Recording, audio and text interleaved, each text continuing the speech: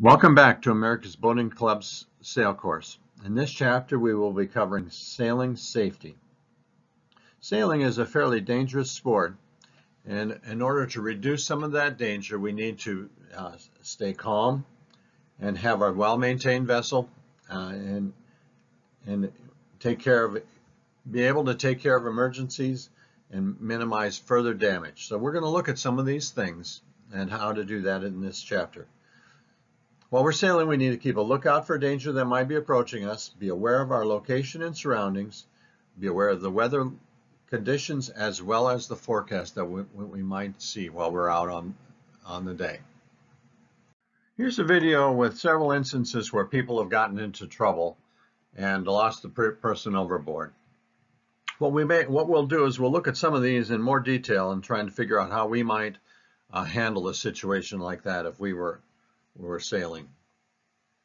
This is America's Cups sailing when they were sailing catamarans, and they were going on. This boat was probably traveling about 45 to 50 miles an hour when they hit a wave and the sailor washed overboard. In this instance, we were trying to prevent a sailor from getting an accidental jibe, which then threw the sailor overboard.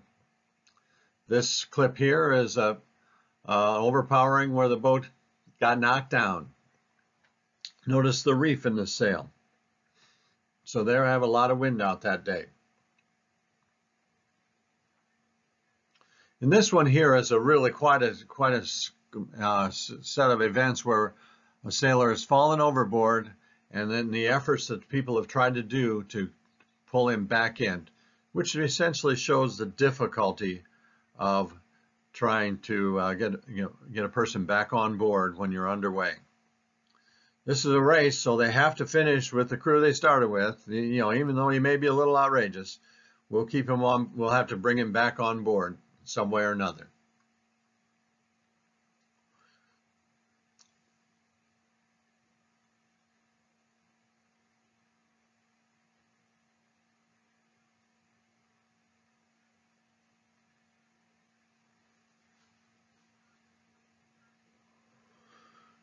They still haven't got him aboard, but he's getting pretty tired of hanging there. So they're trying a little different technique.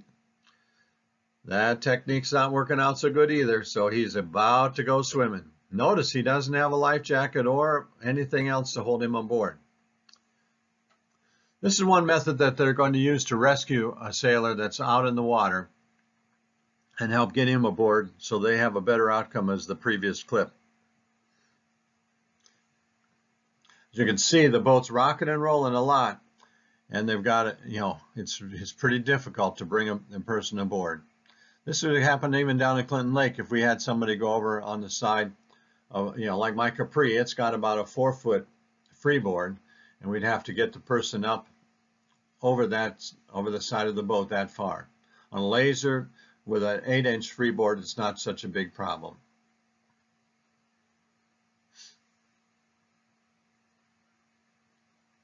They've got the guy, and they pulled the guy aboard, and now the next thing is they're going to bring him down below and get him wrapped up in a blanket so that he can warm up again.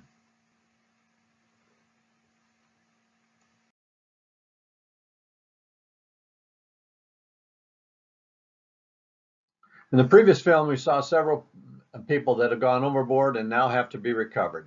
So let's go through the steps of what they need to do in order to pull, to recover their crew.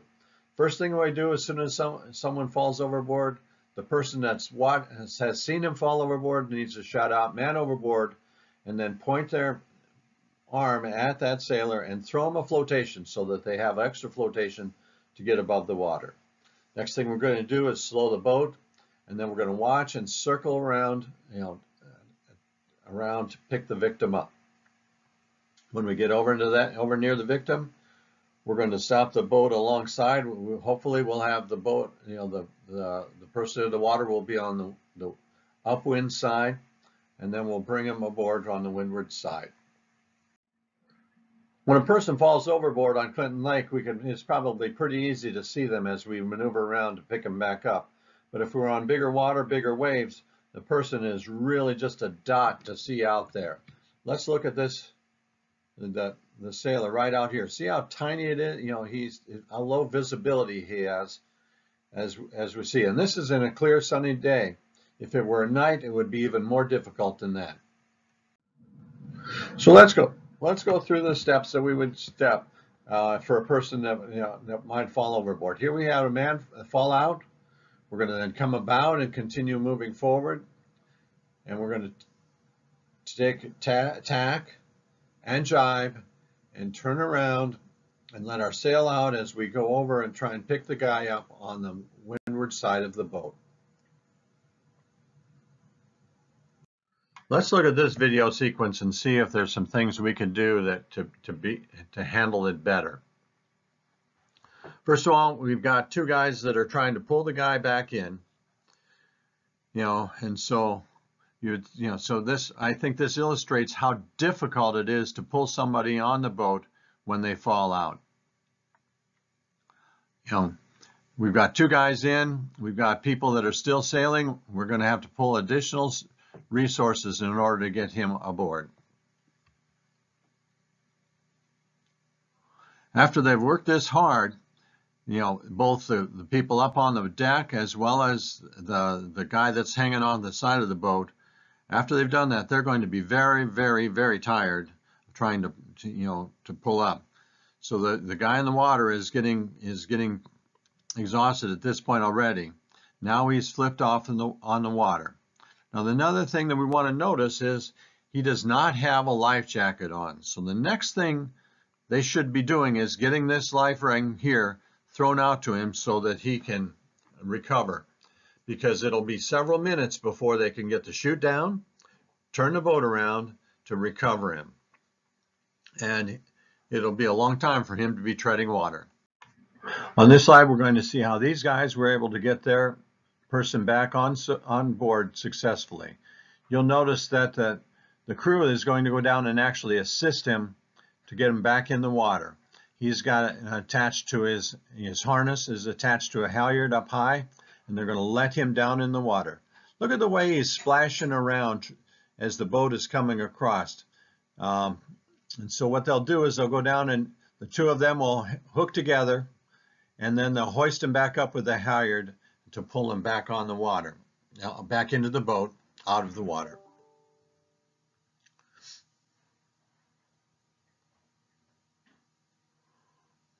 There they are. Here we have a picture of a life sling, which is another type of device where you may not have to, you could then deploy this and then bring the man overboard inside your boat without going down to recover them independently. Now, if the person is knocked out or unconscious, a person may go down with them too. Here's how we might use the life sling device. Here's our person that fell out of the boat. We're going to go head to wind, or start our tack. We're going to throw the life sling overboard, and we have it keep it attached to the boat. And then what we're going to do is sort of do like a water ski pickup. So we'll start turning around, and we'll drive the boat around here, and the life sling is running behind the boat, and it'll eventually get up to our man overboard, and then we can go into the wind and then pull the our man overboard up to the boat and then hoist him in using a halyard or something like that. This method would eliminate having to send somebody down in the water to help pull him up. To bring the crew back aboard, you've seen how difficult it is, even for two big guys, to pull someone aboard. And so if you're short-handed, you may need to create a block and tackle and use a winch to grind them, to pull them up. As we watch the boats bouncing around in the bigger waves, trying to use a ladder to pull them up would be really dangerous to try and catch that. And improvised nets or sails to scoop the victim aboard have also proven to be pretty ineffective in bringing the person aboard. So it's best to kind of winch them up with some, through their harness.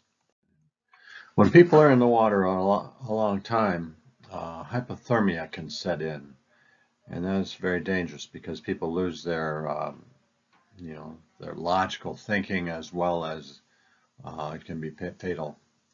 And so to reduce hypothermia, we can get into this help position, heat escape lessening position. What this is essentially you form up into a fetal position and try and maintain your heat as long as possible.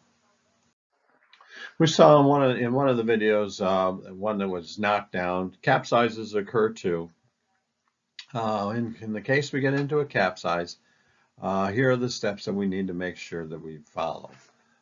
First of all, as soon as we've come around, we need to make sure that everybody is safe above the water and not caught under the boat.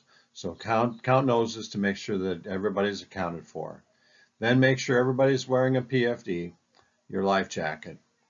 Gather up the debris, and there'll be stuff floating everywhere. We need to gather that up and try and keep it together. Ease our sheets so that they don't hold the boat upright. Turn the boat head to wind. That'll make it easier for the boat to stay upright. And then stand or pull down on the end of the center board to use it as a lever to raise the boat up. It'll take a minute, or it could take up to a minute, as all the water has to rush past the sail before it can come up right.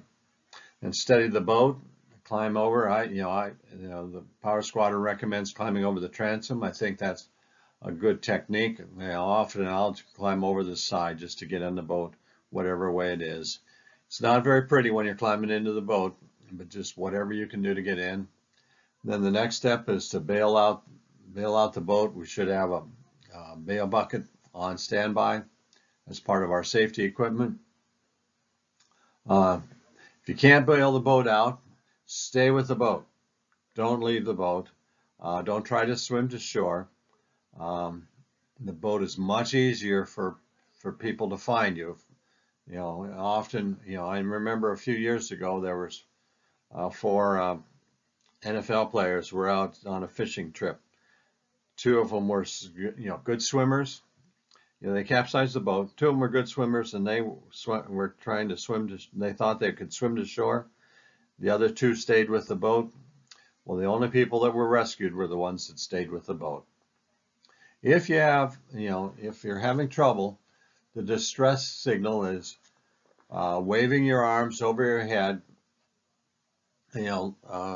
like a jumping jack.